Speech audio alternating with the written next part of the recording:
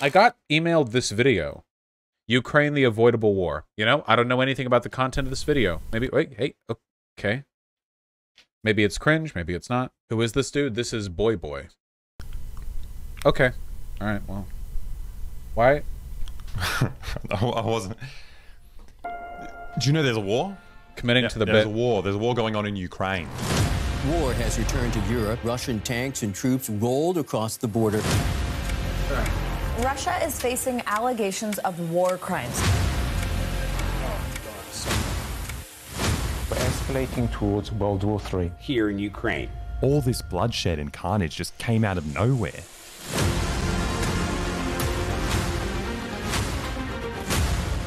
Yeah, this is from April, so this isn't like, this wasn't released yesterday. But I want to see, you know, guys, maybe this video isn't even bad.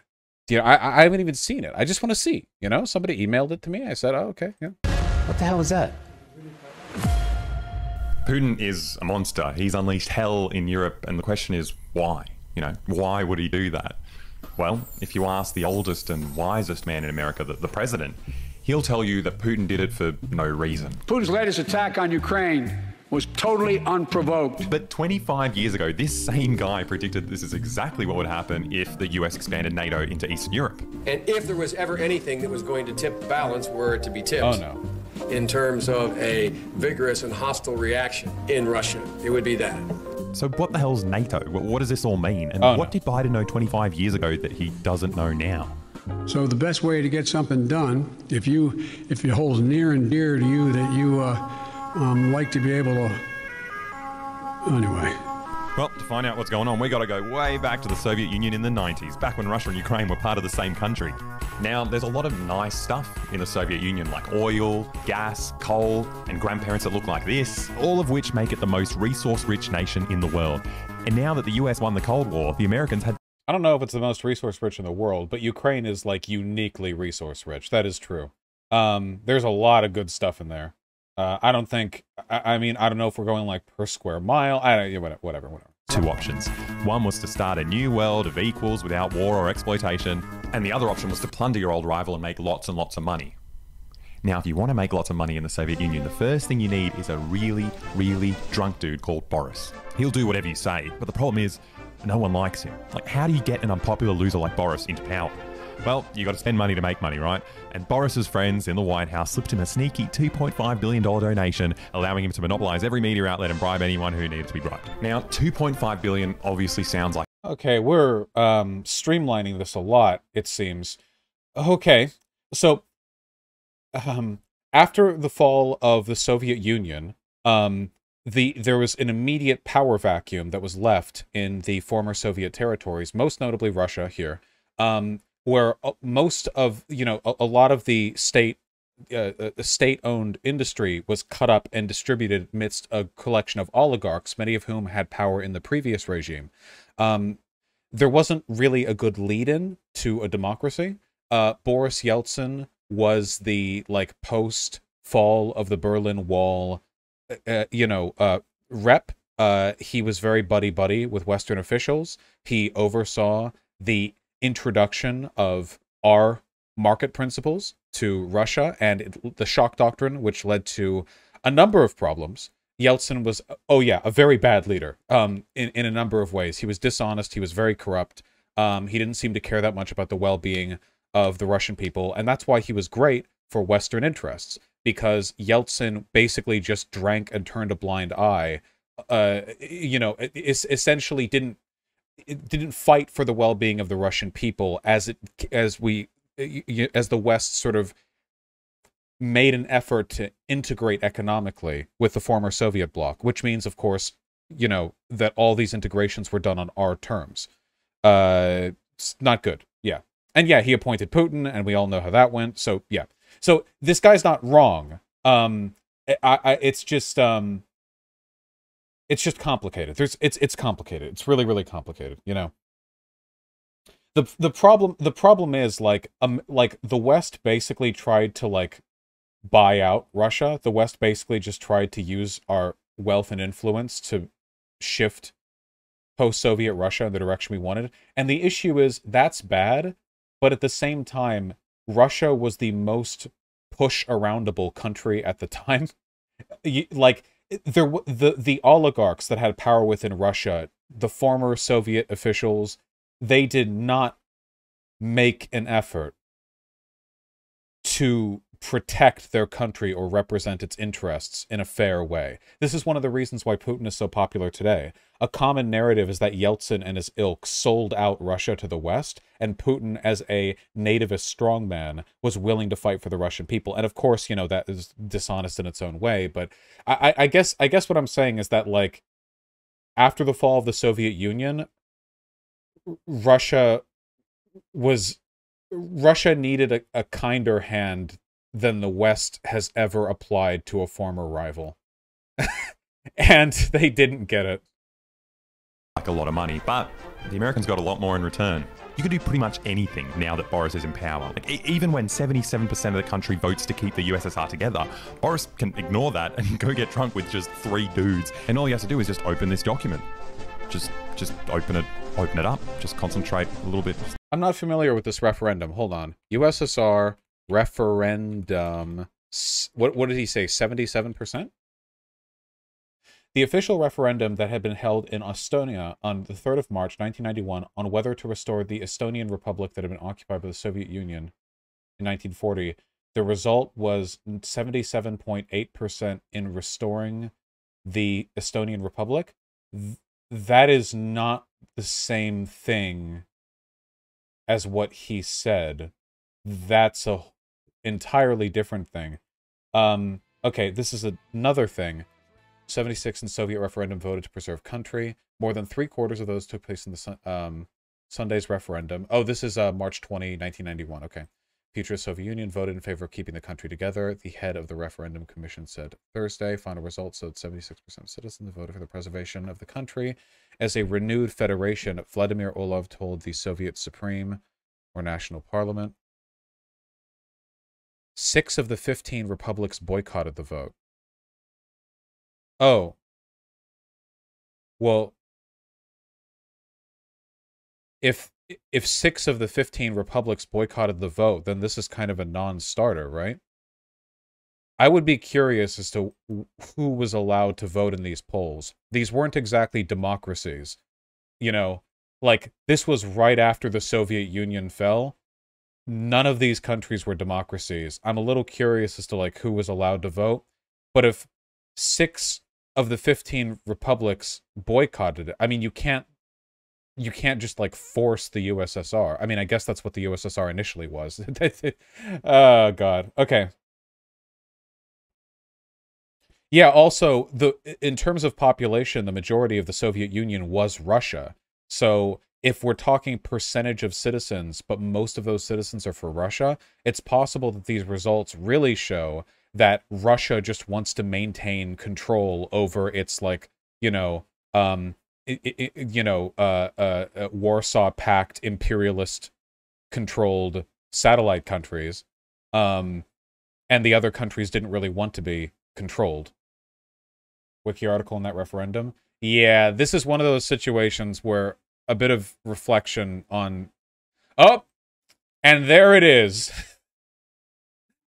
That's quite a difference right there. Hold on. You can see the Republic... Okay. The countries that voted like 100% yes down here were all those countries. But Estonia, Latvia, Lithuania abstained. Wait, which one? Is this Azerbaijan? Guys, help me. Georgia? Okay, sorry, Georgia. Georgia and... it's rotated. It's rotated. I wasn't prepared for this. And Moldova? Gotcha. So, 1, 2, 3, 4, 5. What's the 6th one? So, Moldova, Azerbaijan, Latvia, Lithuania, Estonia.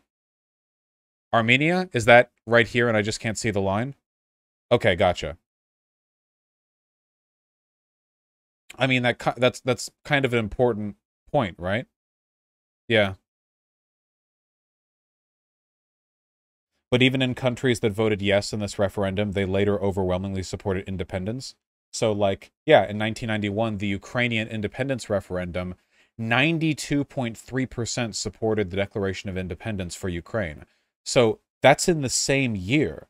Both of these are in 1991, one in March and then later in December. So Ukraine went from generally supporting being part of the USSR to overwhelmingly supporting independence. It's interesting. I have a feeling that a lot of this... Wait, when was this referendum held? Was it before or after the wall fell? Wait. When did USSR collapse? I mean that euphemistically, not literally. Okay, there we go. The USSR didn't officially collapse until late 1991, so this referendum on keeping the USSR together was before it fell. The results here were probably dictated more by, like, fear of change, preservation of the status quo. But even then, these countries abstained, so, yeah. Okay, sorry. A bit of a tangent there, but I'm interested in this. Get it open. Yep. And once it's open, he can sign it and dissolve the Soviet Union himself. And this is where things got really...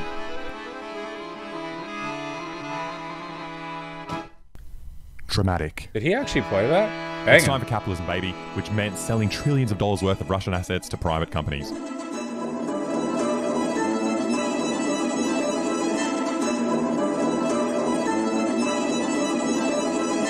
Okay. Selling all these assets to private companies, but a lot of this was...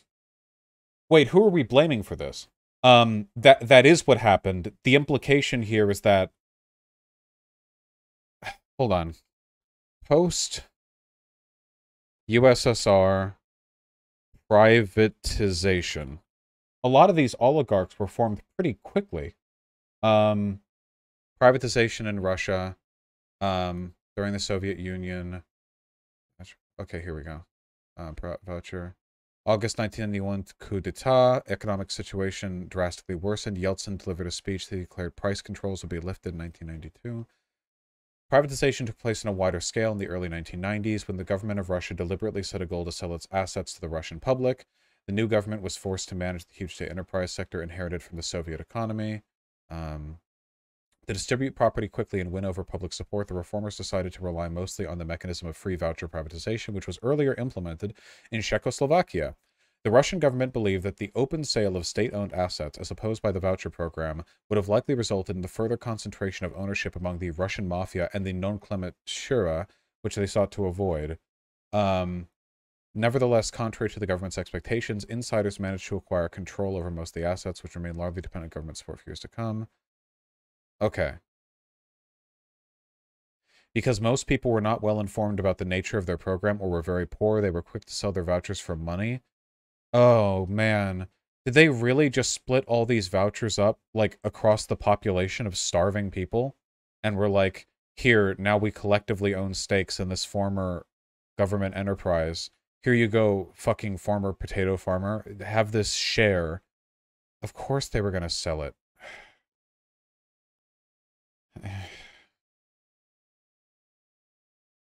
Okay. And so I think a lot of this is our fault and a lot of this isn't. So I don't want to, like, leftists have a tendency of this American diabolistic attitude where anytime something goes wrong in the world, they exclusively focus on what America did. Now, the West absolutely made an effort to fuck over Russia with shock doctrine, blah, blah, blah. You know, that's true. However, I think a massive part of the blame here has to be laid, frankly, at the feet of the consequences of the Soviet Union's governmental decision-making. It was an autocratic country that had essentially no functioning democracy and had, like, no real plan for the effective distribution of resources and the division of state control amidst the private population. And a lot of these things are really kind of just down to the Soviets not doing a good job nation building, you know? We can't blame everything on America here. This was kind of a fucked situation to begin with. And I do believe that even if the West hadn't made an effort to rush in and capitalize on the post-Soviet economy through rapid investment and economic austerity and neoliberalization, I still believe there would have been catastrophic economic issues.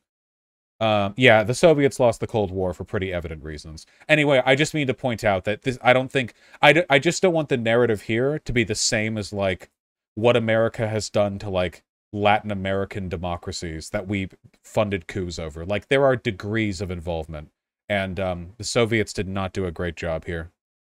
It kind of is, Vaush. No, it's not.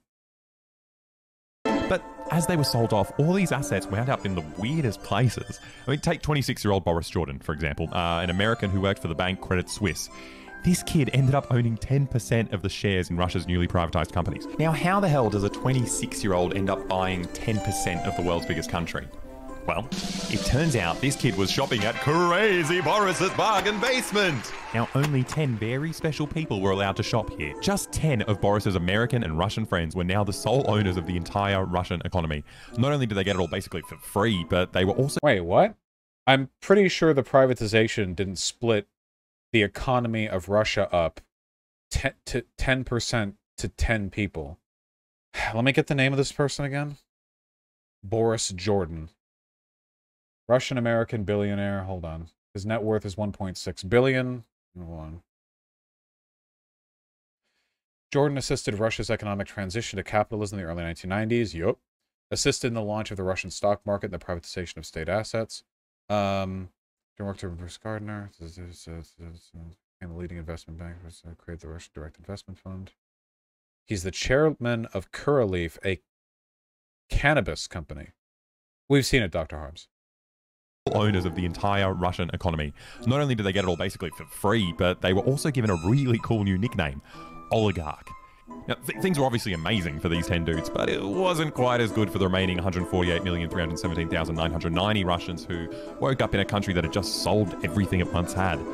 Food, healthcare, wages, all the vital parts of your life that you took for granted yesterday had suddenly evaporated. Now, Boris conducted what numerous historians have called the greatest theft in world history. Hyperinflation hit 2,323% overnight. Everyone's savings were wiped out in a day. If on Tuesday you had 100 rubles in the bank, on Wednesday you've got 4. It was complete chaos. I mean, poverty grew faster than anywhere in the world at the time. Life expectancy dropped by 10 years, which has never happened to a country in peacetime. I mean, GDP fell by 50%.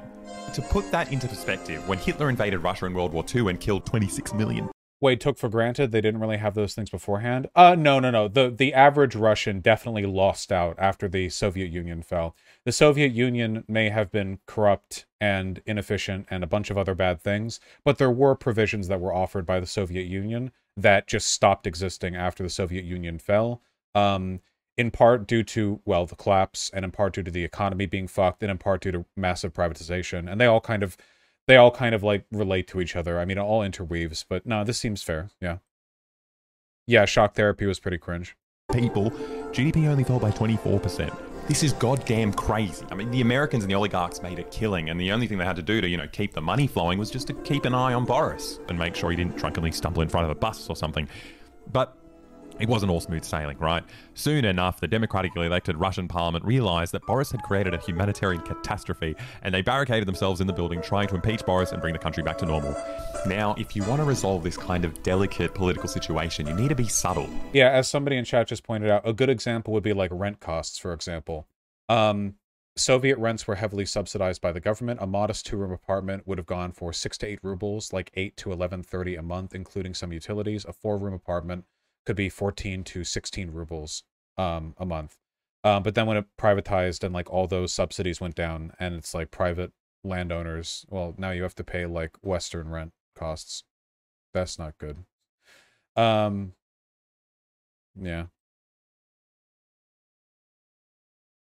Yeah, calculated, and above all, very, very careful. Woo! So Boris got his tank and blew up. Genuine question, not a tanky, but was the collapse of the USSR actually a bad thing if the result was Putin's Russia? I mean, the problem is, like, there's, like, we can lay the blame on Russia and on the West here.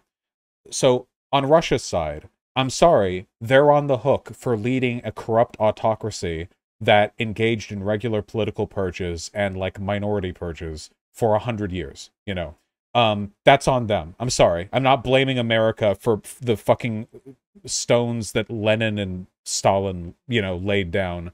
The problem is, like, after the Soviet Union fell, I guess the simplest thing to say is that, like, the West treated Russia the way we treat, like, third world developing nations, you know? If Russia had just been, like, any other weak, like, Cold War era Latin American, you know, like, great age of imperialism, African country, Southeast Asia, whatever, we could have fucked them over, taken as much as we wanted from the population, and nothing would have come from it. And that would have been miserable. That would have been morally wrong. The problem is that Russia has two things. A tremendous amount of land. B, a tremendous amount of people. Oh, and 3, nukes. They were never going to be able to be like any other situation, and we can't keep our foot in them for that long because, again, nukes. And they have oil. Yeah, well, I was including that in the land, their natural resources. We weren't able to really supplant them the way that we do with other losers in the imperial game. And again, we shouldn't be trying to supplant anyone, but we got kind of a worst-case scenario here, because what we tried to do was keep them underfoot, and all we got was them having a reason to resent us after losing the Cold War. It's like we didn't learn from our lesson with, like, Germany, right? After Germany lost the Second World War, you know, we occupied them, and we genuinely did try to build West Germany up. No such effort was made with Russia. We rushed in there, and we tried our best to exploit every bit of resource that we could get from that country. We tried to rob them blind, and we put stock in their leaders that allowed us to do it. If we had worked with the Russian people to build up their country, and by build up, you know, I don't necessarily mean having military bases on their soil the way we did with West Germany, but like really made an effort, then I think that NATO would include Russia, or NATO wouldn't exist today. I really do, yeah. There was a time when Russia seemed like it could work, like it could sort of join the broader, you know, like maybe not be a part of the West, but at the very least we wouldn't be like militarily tense with each other. But that time is long gone. Neoliberalization was at its apex during the early 90s, and we did, like, everything wrong with them. In that respect, by the way, you can, like, lay the blame for all of this, I think, at least partially, on the just neoliberalism as a concept. Those attitudes towards world markets and the and rapid privatization and austerity and blah blah blah, like this is what killed Russia, and our leaders did fund and enable that process. The parliament, massacred a bunch of politicians. He did such a good job that his mate Bill Clinton called him up instantly and congratulated him on his superb handling of the situation. Now, the situation didn't change much for the rest of the 90s. Russia was a poverty-stricken wasteland ruled by murderous gangsters. But in 2000, someone new would show up. I mean, he's still a murderous gangster, sure, but he was killing for different reasons. He was the anti-Boris, and he wanted all of Russia to know that he was a tough guy. He doesn't drink, his nipples look like this, and he's here to discipline the oligarchs and bring the Russian government back in control. And people were into it. I mean, like, freakishly into it.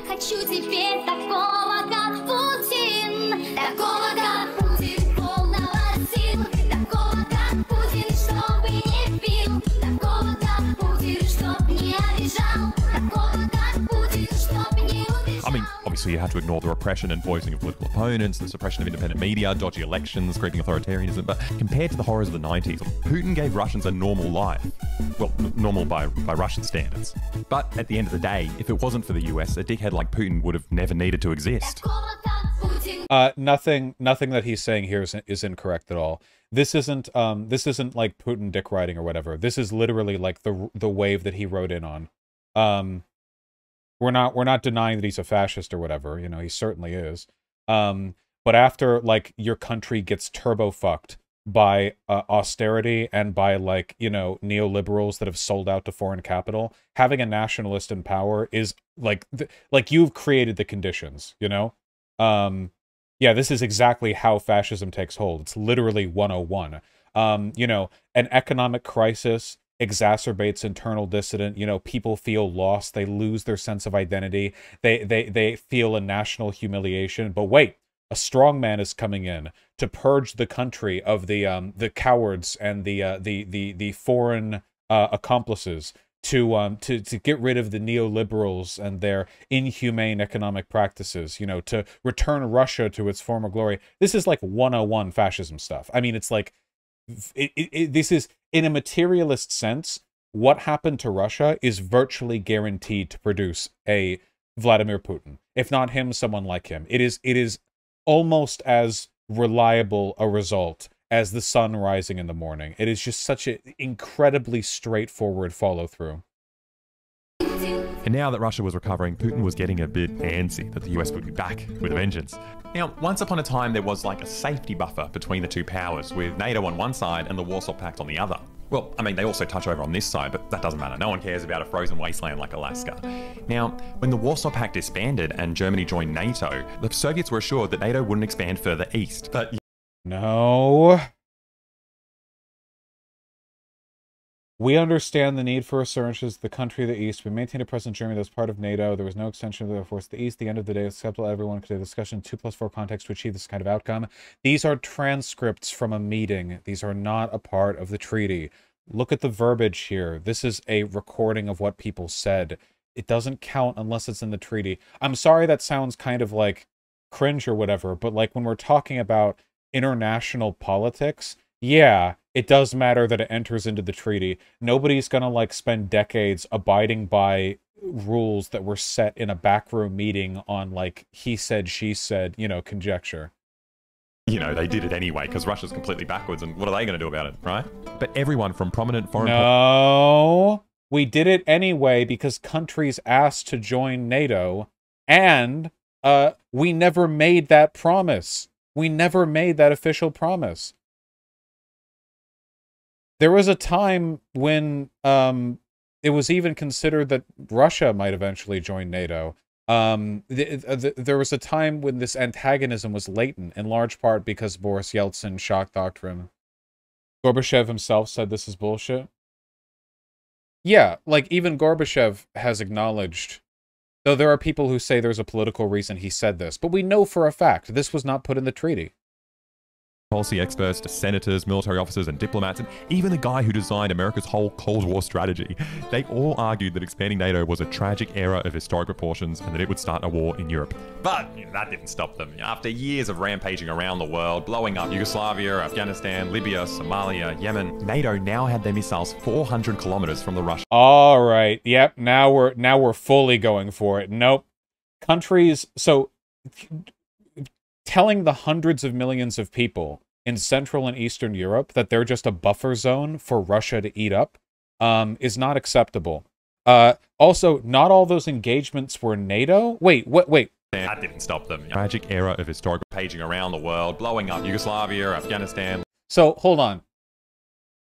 By Yugoslavia, does he mean the NATO intervention that was 10 years after the end of the Cold War? Why is he saying after Yugoslavia as though this started happening after Yugoslavia? So he's just like throwing in random shit here. Libya, Somalia, Yemen. Yemen? Did NATO? Do we do a NATO before? What does time mean? Yeah, Yemen wasn't NATO, and I always rampaging around the world, blowing up Yugoslavia, Afghanistan, Libya, Somalia. Yeah, Libya was, when was Libya? Was it 20 was it 14? 2011? Yeah, 2011. So, okay, yeah, this is a really, really, really stupid part right here. Just like throwing in random things that have happened, you know, after the fact and saying like, well, then we do. Additionally, if countries want to join NATO, I think they have a right to join NATO. We're going to get the same framing here, where it's this idea that like we conquer a country with NATO membership or something like that. Somalia, Yemen. NATO now had their missiles 400 kilometers from the Russian capital. And watching all this, Putin obviously realized that there are no rules. No. First of all, if countries want to join NATO, they have a right to join NATO. Here, let me pull up the map. Map of NATO countries. Many of the post-Soviet countries that joined NATO did so because they feared invasion from the Soviet Union. So, the first new post-Soviet entry into NATO, the darkest blue. Why do they use such similar colors here? That's really... yeah. Okay, were these three? We have a much larger block in the 2004 to 2009 period, but the first entry wasn't until 1999. Hold on. But Russia fought the first Chechen war back in 1994. The reason countries in the former Soviet sphere started being more interested in joining NATO is because Russia started doing some sussy stuff that they didn't like. The Soviet Union had literally spent the past, like, 70 years occupying these countries, suppressing their independence movements, killing their dissidents. It's not surprising that they would fear, like, a resurgence of conflict. And Transnistria and the Second Chechen War, yeah. I don't want to get too much into everything because everything is so fractally complicated, but the idea that NATO expanding was just like America trying to get missiles closer to Moscow is not true. It was the law of the jungle, baby. And no, that's not true. Why would you say there are no rules because countries are willingly joining a military alliance?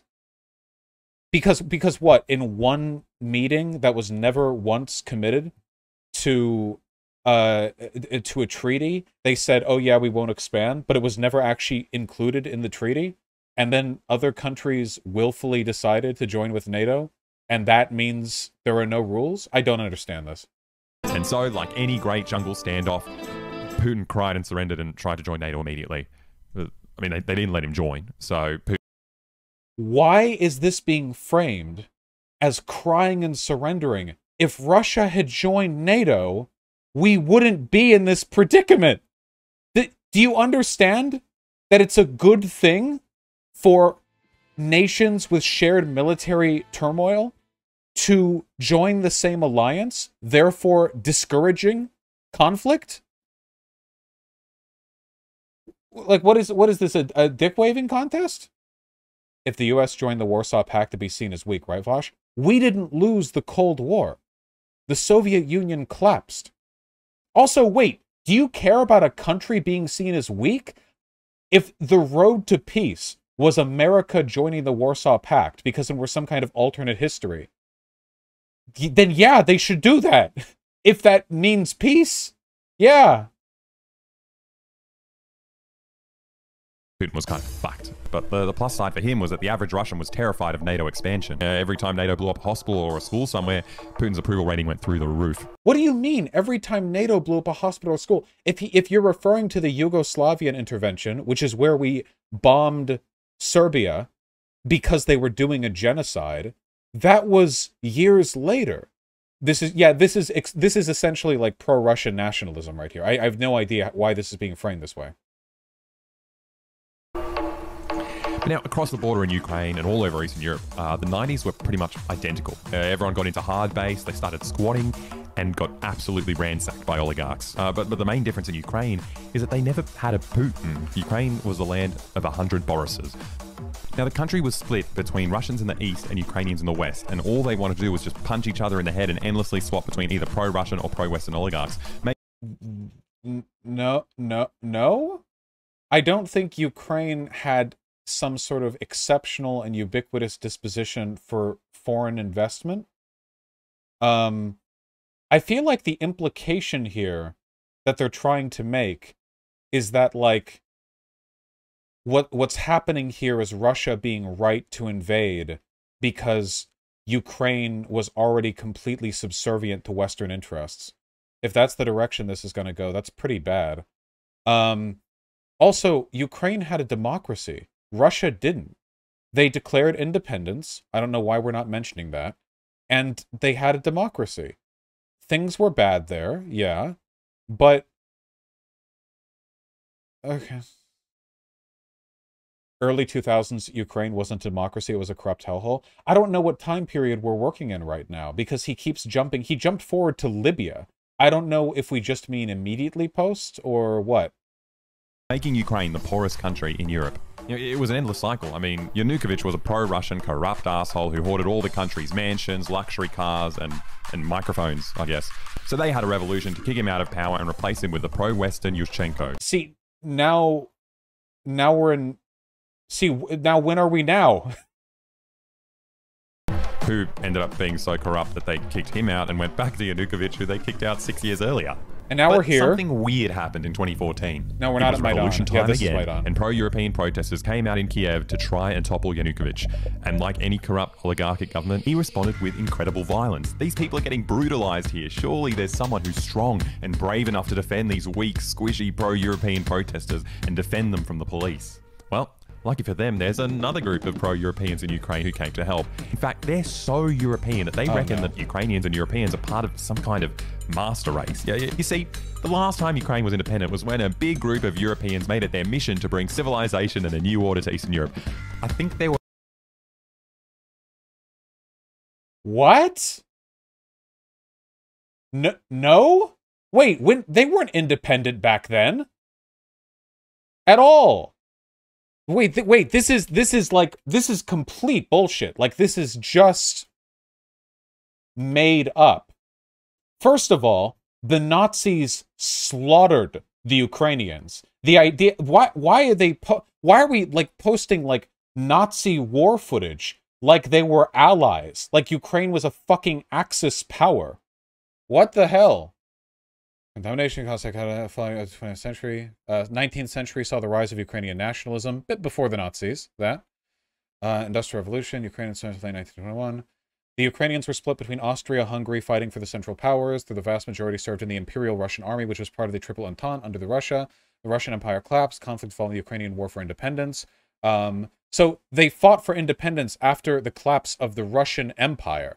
Because a lot of complicated history stuff, Seven Polish victory. Polish people annexed the western Ukrainian provinces, larger scale victory for the Soviet forces, which succeeded to launch their main factors, and eventually established the Ukrainian Soviet Socialist Republic. The last time they were independent was a brief period after the fall of the Russian Empire, after which they were immediately gobbled up by the Soviet Union. The Nazis didn't exist yet. This is just a lie. Flat out. In Poland, the government openly propagated anti-Ukrainian sentiment, restricted rights of people who declared Ukrainian nationality, and belonged to the Eastern Orthodox Church, We got the Holodomor, millions of people died there. The Holocaust by bullets in Ukraine. The Holocaust in Ukraine represents the first phase of the Holocaust, in which an estimated 1.5 million Jews were shot to death at close range in ravines, open fields, and forests. Why are we listen again to the framing of this video. Like, does this not sound like he's talking about Ukraine as though it's a fucking Axis power? Kind of master race. Yeah, you see, the last time Ukraine was independent was when a big group of Europeans made it their mission to bring civilization and a new order to Eastern Europe.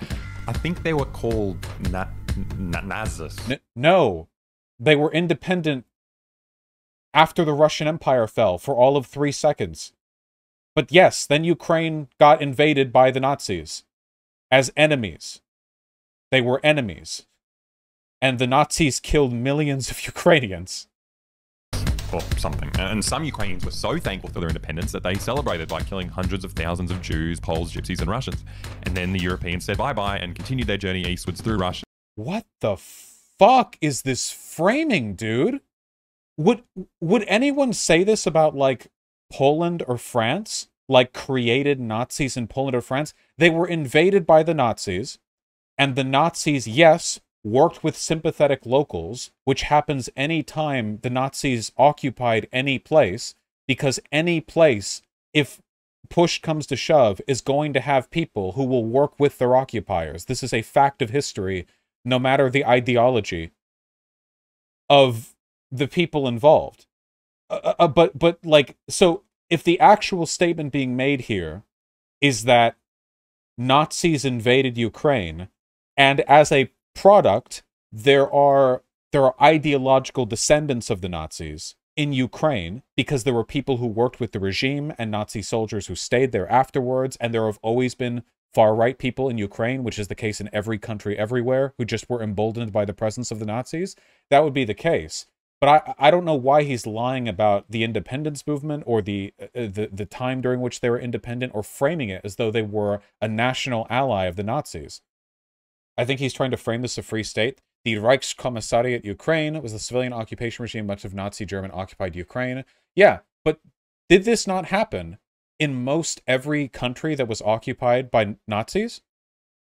Like, if we went through all the countries that were occupied by the Nazis, they also would have formed local, like, yeah, that's what you do when you occupy.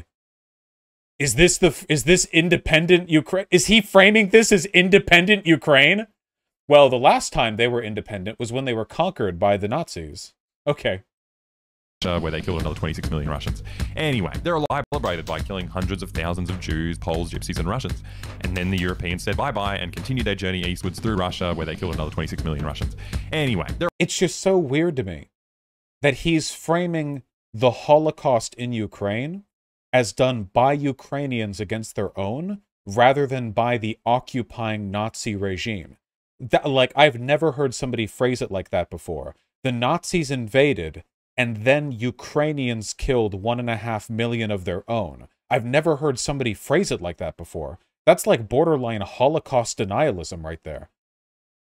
Like, obviously, occupational governments are going to pull people from the local territory, but that it's the Nazi occupation. It's the Nazis. Like, yeah, collaborationism is a fact of the world. It's just it's something that happens. There are a lot of tough boys in 2014 that were very proud of this history. I think they were called like neo-Nazis or something. And while the regular pro-democracy protesters were squeamish and unprepared to fight, these boys had been training for this their whole lives. And things went from 0 to 100 real quick. Kiev became a war zone. No. The escalation took place because of Yanukovych. That's the name of the guy, right? It's really difficult for me to keep in mind all of these names. Yanukovych, the guy who got ousted.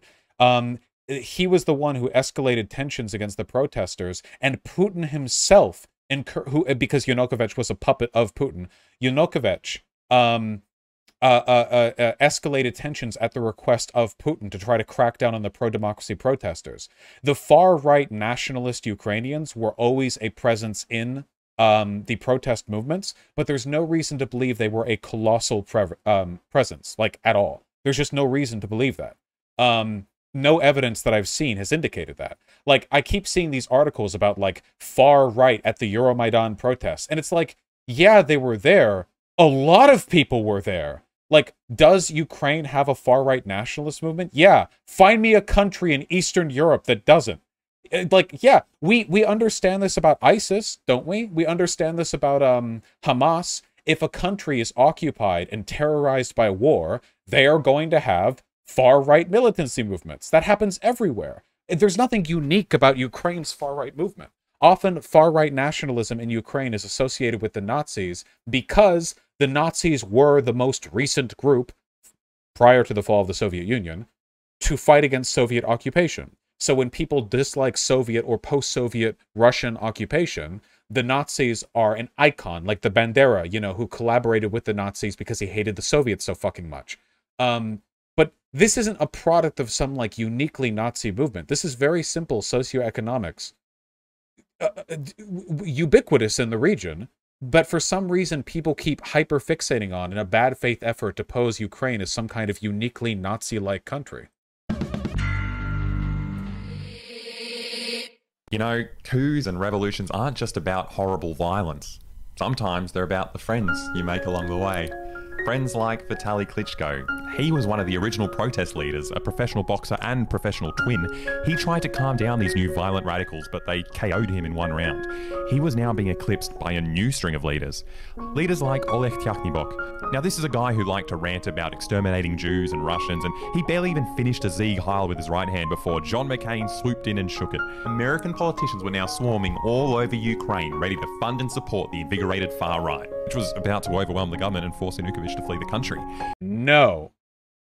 The far right was not the force that prompted the ousting of Yanukovych, the broader protesting in Euromaidan. You can see videos of the protests. It's not like it's like 20 Nazi dudes or whatever. The government, or the Yanukovych was insanely corrupt, and the people of Ukraine ousted him because he'd gone against the will of the people and had an exclusive economic deal with Russia put forward. The idea that this was just like them running the show is just not the case. It was a popular uprising.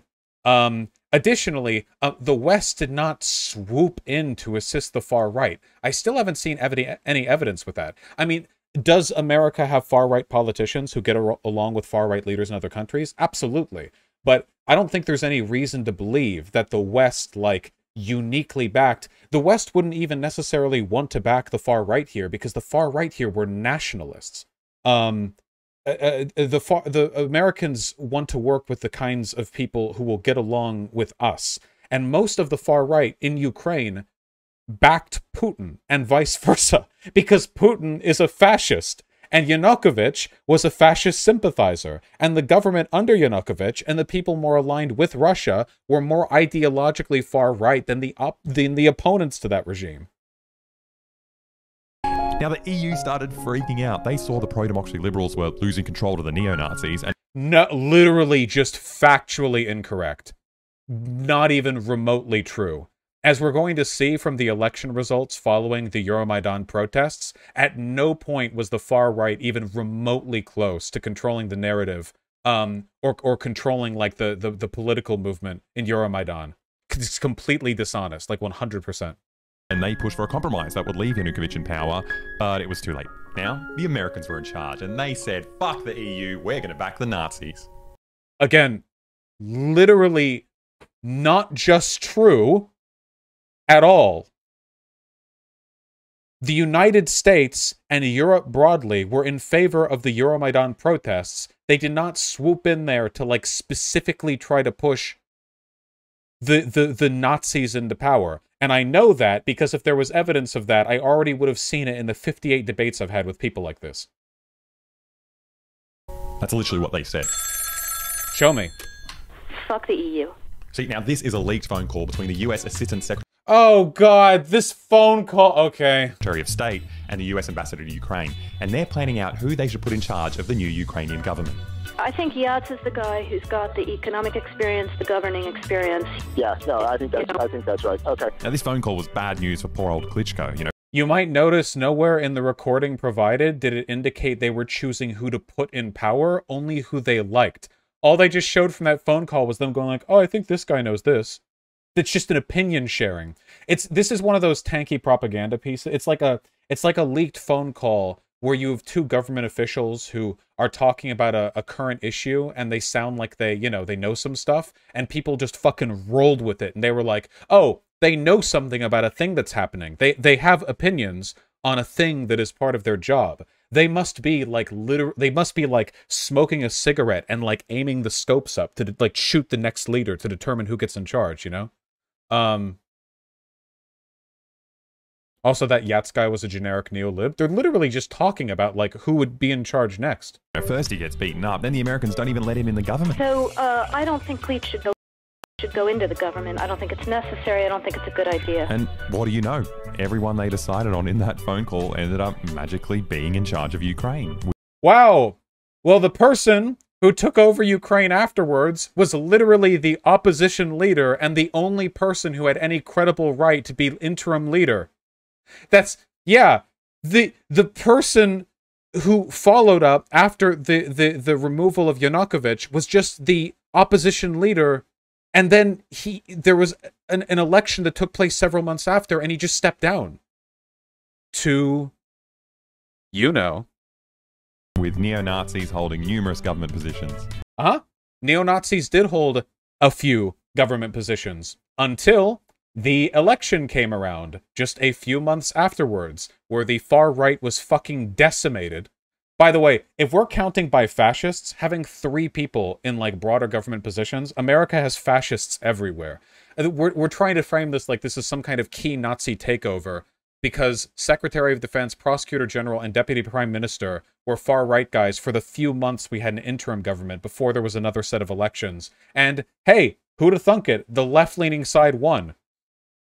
And the new government didn't waste any time. They got rid of Russian as an official language, started resurrecting all the old Nazi symbols and praising... What the fuck? Hold on. This guy getting paid for this shit? Jesus Christ. The Ukrainian parliament, when they had their proper election, is just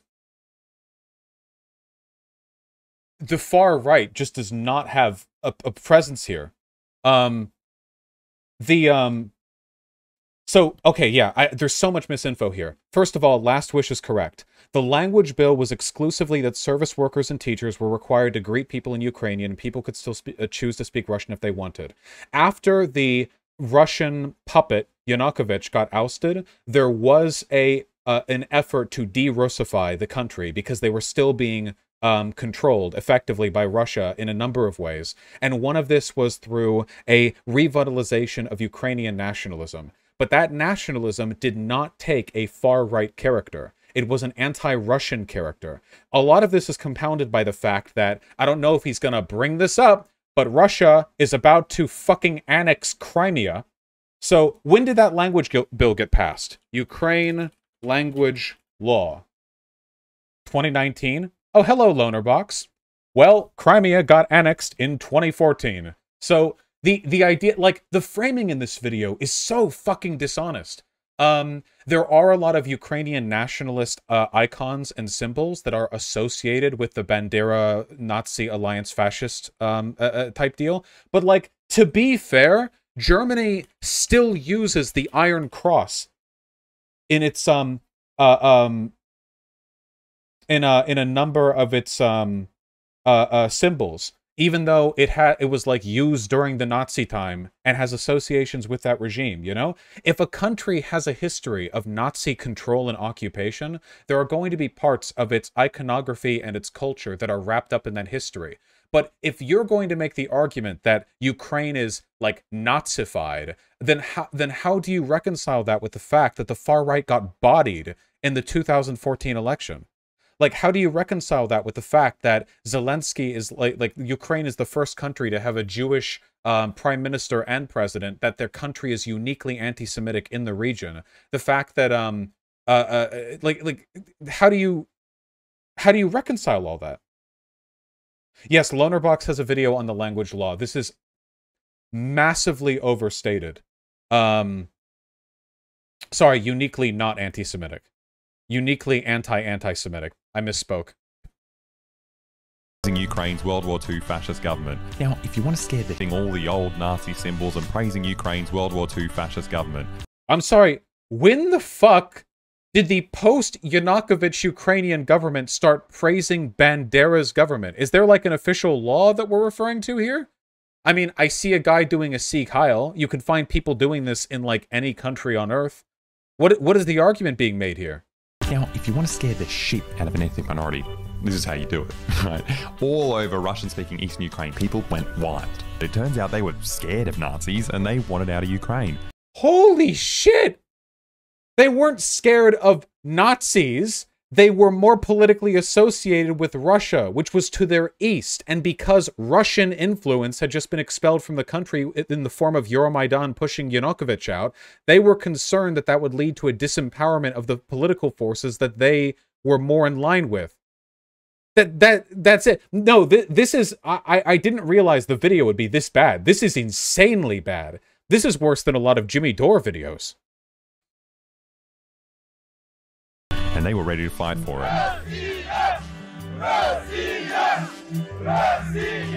So Putin obviously jumped on this immediately. He was... No, he didn't. He created the set. He didn't...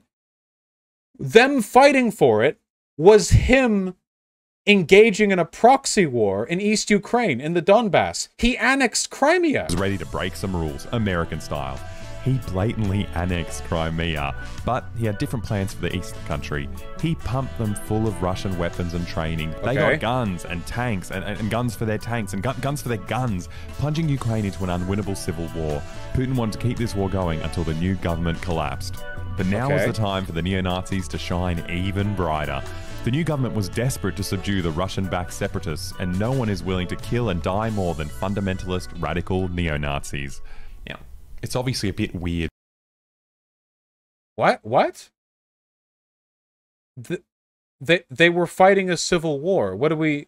To focus on neo-Nazis in Ukraine, because every country has neo-Nazis, right? We've got neo-Nazis here in Australia. And just like in Ukraine, they're a tiny, fringe minority. But in Australia, we at least like to pretend that there aren't any neo-Nazis in our armed forces. But Ukraine is the only country in the world that openly has full-blown neo-Nazi formations in its military. Like Azov Battalion, for example, whose leader, Andriy Beletsky, is known for saying all this cute stuff like, "It's Ukraine's mission to lead the white races of the world in a final crusade against the Semite-led inferior races." So first of all, no. There are other governments that have military detachments that are directly associated with, or themselves, Nazis, like the Wagner Group from Russia. Secondly, they were not a military detachment. The Azov Battalion was a militia that was formed in East Ukraine as a result of the constant fighting that was being brought about by Russian-backed separatist forces. Ukraine was so broke, they were so fucking poor, that they started deputizing local militia groups as a way of trying to get the separatists out.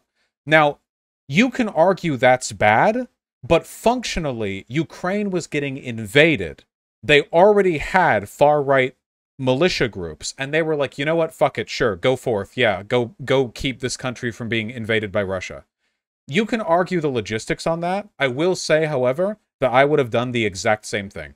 If my country was being bullied and invaded by a massively militarily superior one, and I had Nazis around who are willing to go die and, coincidentally, keep my country safe, yeah, I would go throw them at the conflict. I am perfectly okay with having Nazis thrown into conflict. I think that's wonderful, because two things can happen. Russians can die, or Nazis can die. In either case, fine. If I'm going to have, Nazis in my country, I would rather have them be thrown into the meat grinder than affecting local politics. Now, he rounds up a bunch of Nazi football hooligans and arms them using oligarch money, and then his battalion, along with many others, is formally using oligarch money? He's a government official. It's the government. It's government money. Yeah, what is this framing? It's they raise it via taxes. What do you mean? Are we going to mention Zelensky being Jewish? Incorporated into the Ukrainian army. I mean, that's like instead of sending the Marines to fight in Afghanistan, you send the KKK.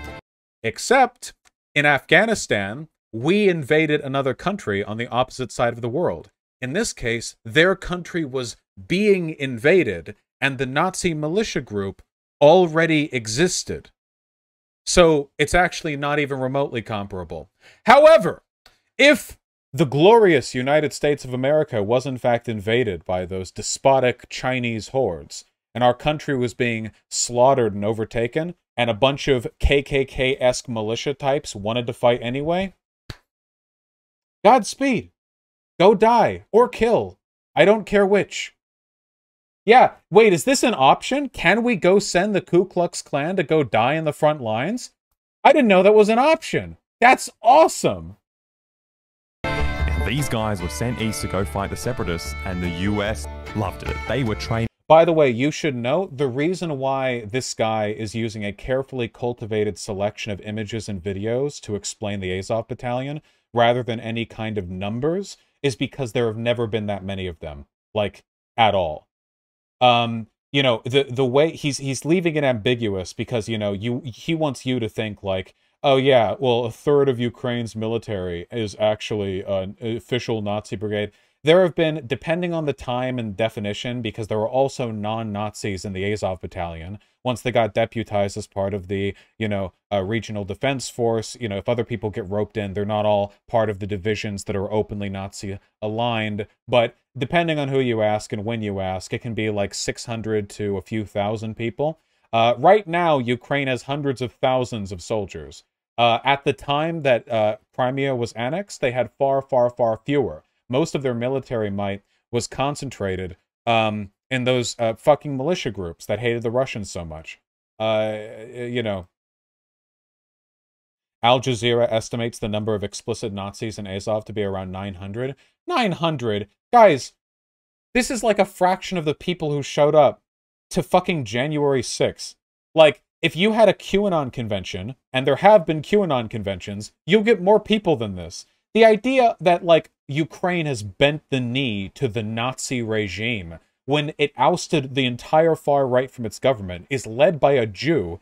And it's just got this little, like, incorporated militia that it threw at Mariupol and has probably been cut in half by this point. Like, it's such dishonest framing. Yeah, guys, for comparison's sake, there are more than 6,000 people in this live stream.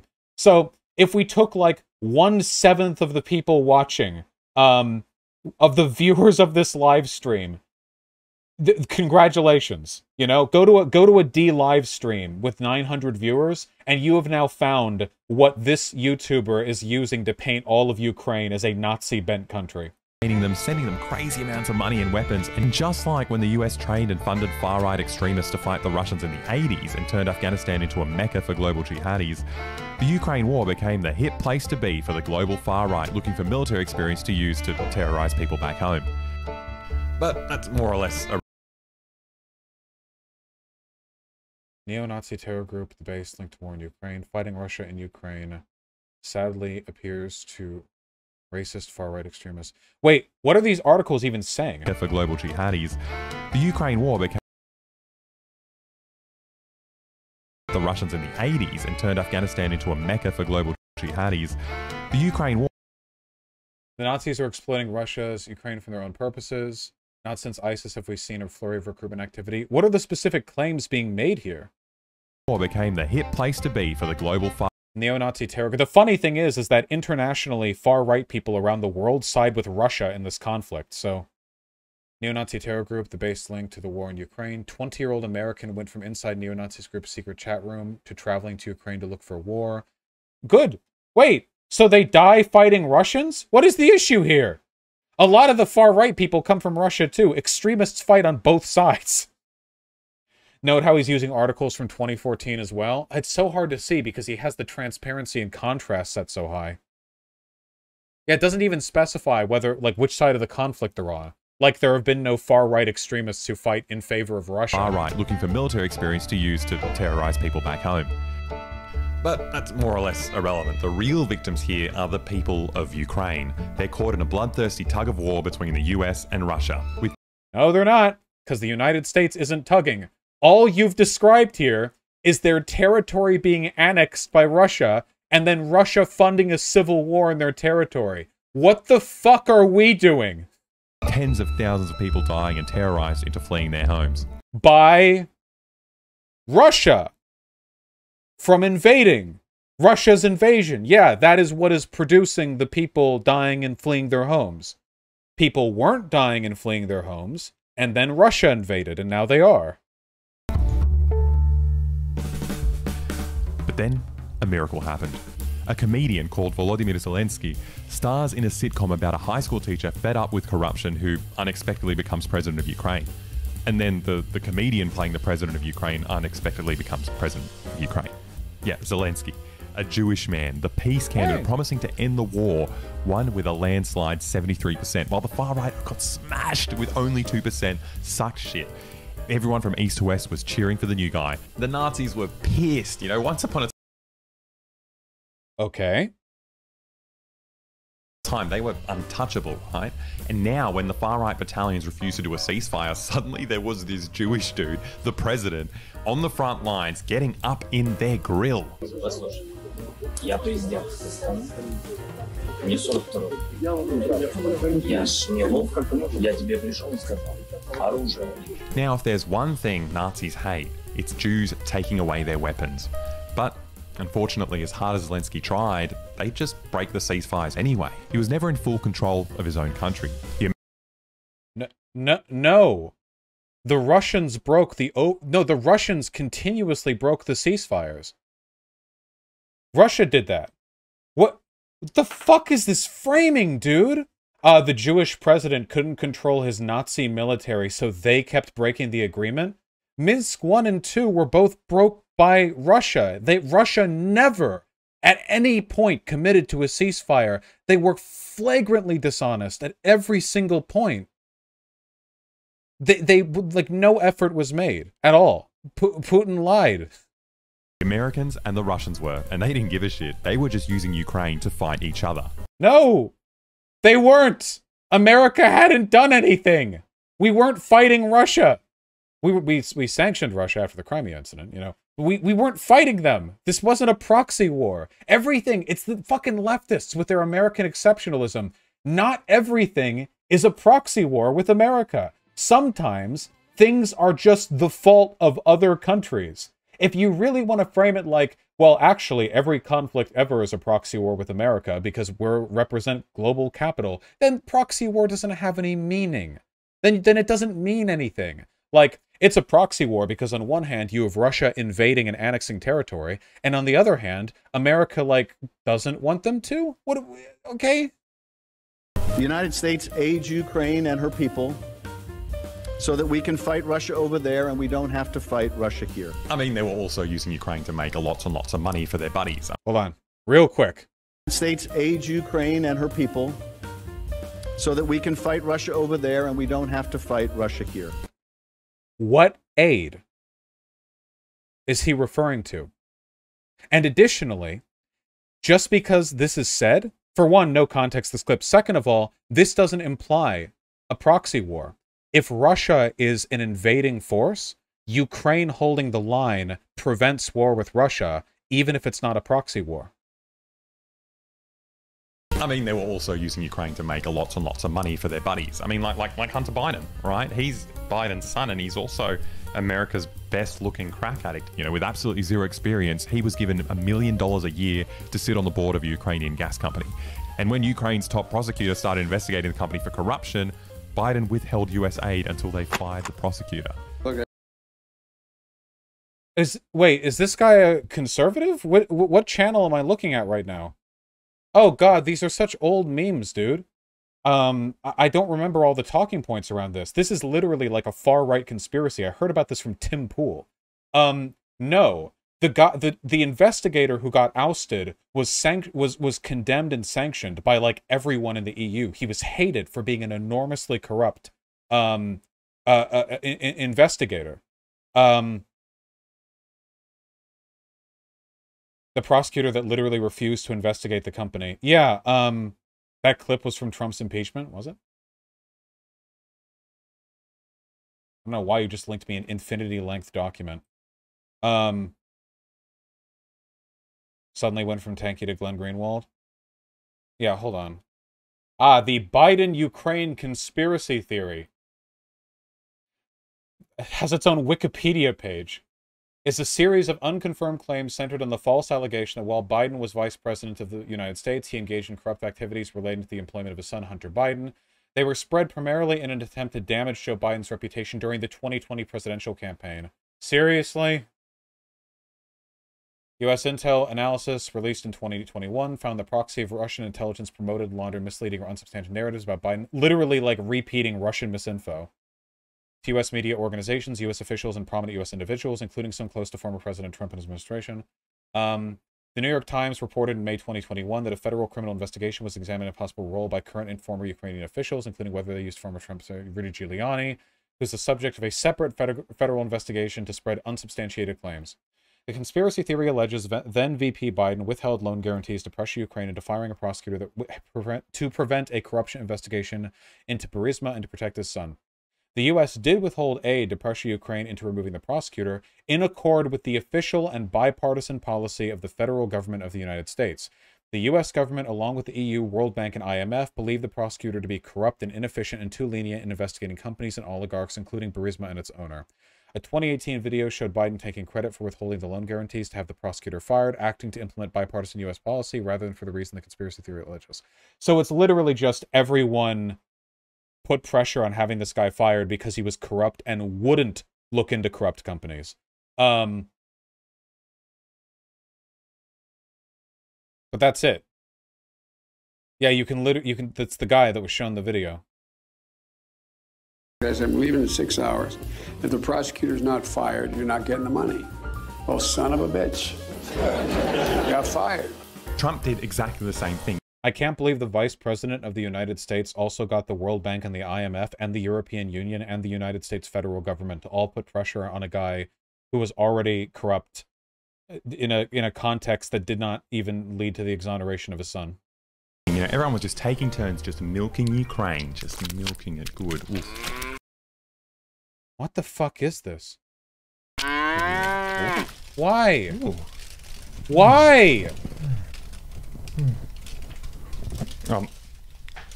Anyway, Zelensky's approval rating was plummeting, right? And he realized if you can't stop the war, you've got to join the war, right? And he got his opportunity as soon as Biden was elected president. Oh, no. Suddenly, Zelensky did a complete backflip. He went full Putin. He arrested the head of the opposition who had just overtaken him in the polls. He shut down opposition TV channels and most importantly, began talks for NATO membership. Now, Putin was absolutely furious. What is the timeline on these things? Didn't the arrest of the opposition leader happen after something else happened? From Tanky to QAnon? Yeah, hold on. Hold on. Court in Ukraine declines request to arrest former president. Feud between Petro Poroshenko. This guy. On the 20th of December, Poroshenko was accused of state treason, aiding terrorist organizations, and financing terrorism due to an allegedly organized the purchase of coal from separatist-controlled areas of Ukraine, along with pro-Russian politician Viktor Medvedchuk. If convicted, he faced up to 15 years in prison. Poroshenko denied the allegations, called them fabricated and politically motivated. On the 6th of January, a Ukrainian court seized Poroshenko's property. On the 15th of January, Poroshenko announced via a video message on Facebook, "I am returning to Ukraine on a flight from Warsaw to defend Ukraine from Russian aggression, despite the case against him." Following his return to Ukraine, the prosecutor's office asked the court to either reprimand him in pretrial detention for 2 months or oblige him to pay a bill of 37 million USD or an electronic basement, remain in Kiev, and hand over his passport. The court chose a third option, personal commitment, which is less strict than house arrest and doesn't involve paying bail. According to this commitment, Poroshenko has submitted his passport to the authorities, not leave Kiev or the Kiev Oblast without first receiving permission, inform the authorities of his place of employment or residence change. So, he was arrested on charges. Is that who we're referring to? Or are we referring to this arrest of an opponent, Viktor Medvedchuk, who is a Ukrainian lawyer, business oligarch, and politician, People's Deputy of Ukraine in 2019. He served as the chairman of the pro-Russian political organization Ukrainian Choice. He is an opponent of Ukraine joining the EU. And what was he charged with? Terrorism criminal case. Financing of terrorism. Oh, this is the same guy. So it was these two. So this guy was arrested on suspicion of terrorism through selling resources obtained in the contested area of the Donbass region, and this guy later got implemented in the same situation later. Okay, I mean that's a far cry from Zelensky had them arrested. I mean Zelensky had them arrested kind of makes him sound like Putin, like he can unilaterally do that, as opposed to him being the president in a democracy. From the article, Medvedchuk is also charged with allegedly disclosing secret data on the deployment of Ukrainian military units last year. Damn, that sounds like a pretty legitimate charge. And most importantly, began talks for NATO membership. Now, Putin was absolutely furious. Sorry, he mentioned one other thing I hear that I think is wrong. He arrested the head of the opposition who had just overtaken him in the polls. He shut down opposition TV channels. And most importantly, so again, he arrested the head of the opposition who had just overtaken him in the polls. No mention of why. No saying that it was an investigation being done. Just he unilaterally, and it must have been because of the polls. Like, this is being framed as a propagandist would. Right here. This is just flagrant dishonesty. The information is being presented in half-truths, with information deliberately omitted to present a specific narrative. This is being done deliberately. This is not just a mistake. This is crafted. He shut down opposition TV channels and most importantly began talks for NATO membership. Ukraine has been vying for NATO membership for decades. It was not just under Zelensky. The opposition TV channels were spouting literal pro-Russian propaganda. That's why they were banned. Yeah, considering the fact that Russia was in the process of funding a civil war in their country, the idea of, like, shooting down media that was just being meant to propagandize for the opposition seems reasonable. Imagine being in France in, like, 1939. Imagine, like, Nazi Germany invading, and there are Nazi sympathizers in your country broadcasting Nazi propaganda, and the French government shuts it down, and people are like, how could you do that? That's so authoritarian of you. Yeah, they started looking to NATO membership the year after they declared independence. Now, Putin was absolutely furious. It used to just be because Putin was shit at piano, while Zelensky could do this.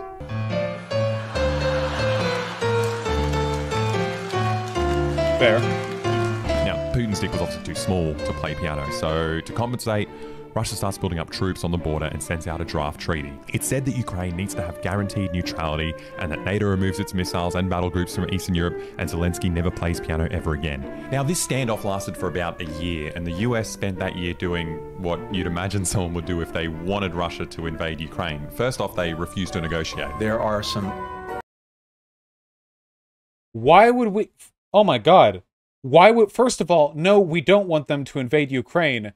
Second of all, we're not going to negotiate with... Russia wanted NATO to retreat back to its post-Cold War borders. We're not going to negotiate with a country that's mid-invasion of Ukraine saying, okay, well, we'll get along now. You just have to renege on your military treaties with, like, 13 countries. What? I think he's talking about the whole not letting them in NATO thing. Why would we let Russia decide for us which countries are allowed to be in our military alliances? Doesn't the whole reason NATO exists is because Russia is a military threat. Why would we let the enemy of NATO decide for us which countries should be allowed to apply for NATO? That is insane. We didn't let Ukraine into NATO because it's the policy of NATO to not let countries in when they're undergoing internal conflict. And there are other categories they have to meet as well. But since 2014, Russia has been funding an internal conflict, preventing them from joining NATO. We can't let them into NATO until that's addressed. Very obvious non-starters and things that the Russians have put on the table. But your military alliance not a proxy war, though? No! It's not a proxy war to let countries that are threatened by their neighbors into a military alliance. That's not the definition of a proxy war. A proxy war is when two countries are fighting through another country. Like, they're both committing to that. That, like, one side funds one group of rebels and the other side funds the government. That's not the case. Ukraine is an autonomous agent. It's not a proxy war if you're just an ally with the country that's being invaded. That's not what proxy war means. And if that's the case, like, we aren't, like, it's not America and Russia are deciding the fate of Ukraine. It's Russia invading Ukraine, the sovereign country with whom we are allies. If that's the case, if that meets the definition of a proxy war, every country fighting every other country is a proxy war, because all countries have allies who will want their allies to succeed in military conflicts. You might as well say that, like, the invasion of Poland was a proxy war between England and Germany because England didn't want Germany to invade Poland. Like, what does proxy war even mean then if it includes just being allies with a country that's under attack? Simultaneously, the US kept reminding Russia that if they did invade, the US wouldn't do anything about it. Yeah, obviously we're not going to commit to sending troops to fight with a nuclear power over a country that's not in NATO. Yeah, obviously. Why would you want us to? Would you want America to be like, yeah, Ukraine isn't in our military alliance, but we're still willing to threaten to end the world over direct conflict over it? Why would we do that? Not send American servicemen to fight in Ukraine. So it became this game of chicken where both sides are flying at each other and Ukraine is just stuck in... We're not flying! You're not even describing the United States doing anything. In what way are we flying? You're showing clips of American politicians saying, yeah, we're not going to do anything. How is that flying? What does that mean? In what way? What does that mean? In the middle.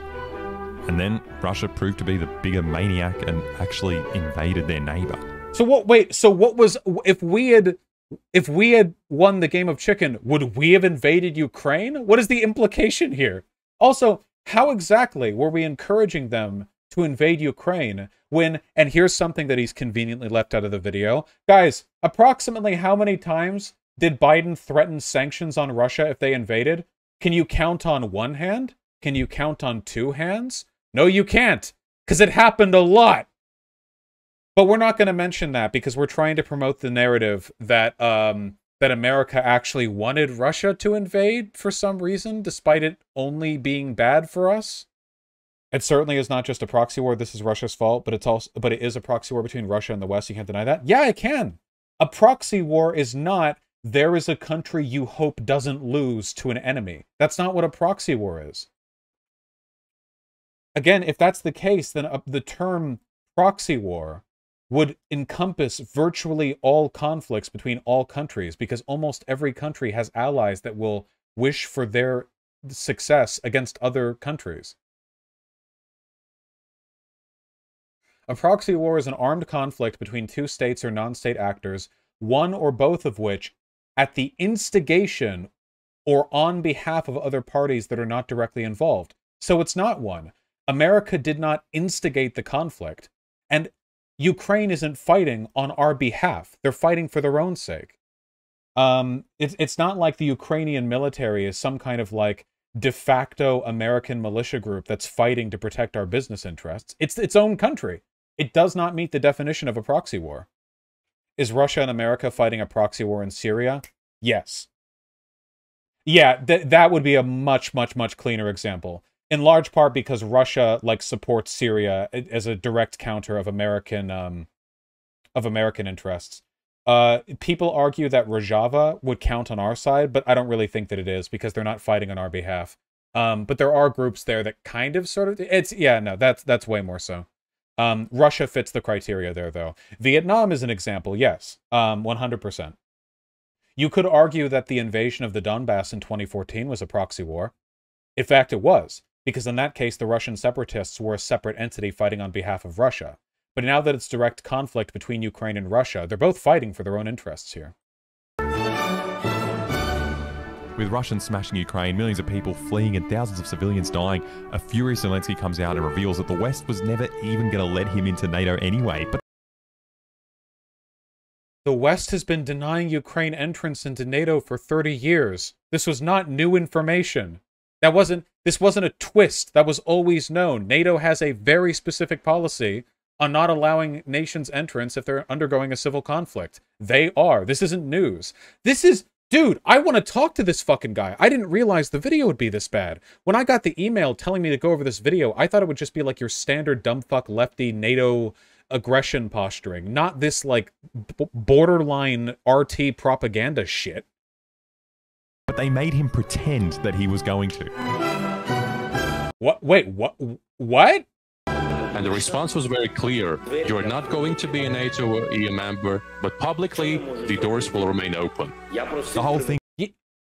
Yeah. What? That's been our open policy for decades. The door remains open, but you're not going to be a NATO member because you have an internal conflict. That's not... we've been saying this for decades. That is not new. That's been our line for decades.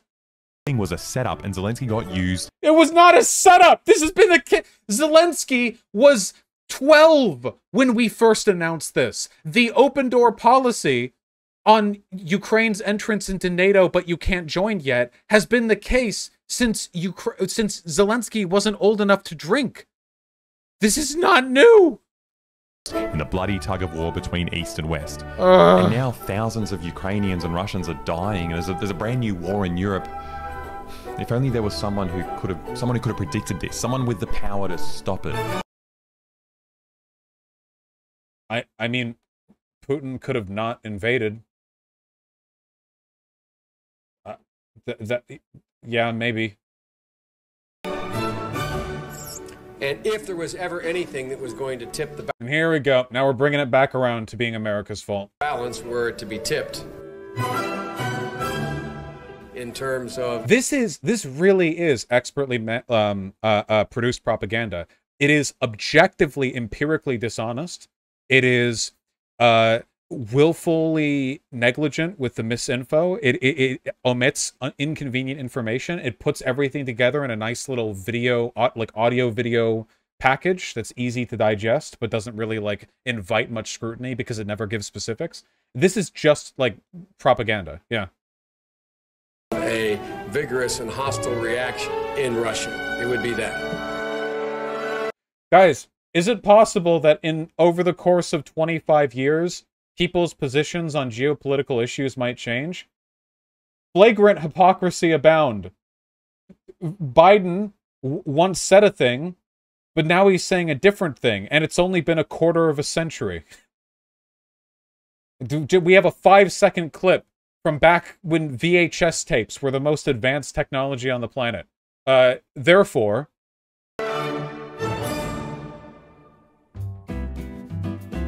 What, you're not even going to suggest anything?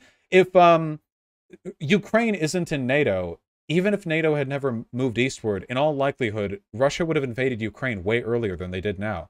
Russia has been trying to exert control over Ukraine for a long time. That was the whole Euromaidan thing. The Yanukovych, the guy they ousted, was a stooge to Putin. And he had been present in politics for years beforehand. Russia was trying to control Ukraine through, like, a political stooge, and when the country ousted him, he immediately responded by conquering Crimea and instigating a civil war in the east. There was no timeline where Putin would have allowed Ukraine to live and let live. Everything that's happened over the past decade and a half has been a clear indicator that they would never have accepted truly independent Ukraine. Whoa, that was a good video. Nah, it wasn't. Also, stop picking your nose. This is a very bad video. See, this guy gets it. To be fair, the image of sending the Ku Klux Klan to Afghanistan, not with any actual armaments, just sending them to be slaughtered by the thousands by the Taliban, is pretty hilarious. That's what I'm saying!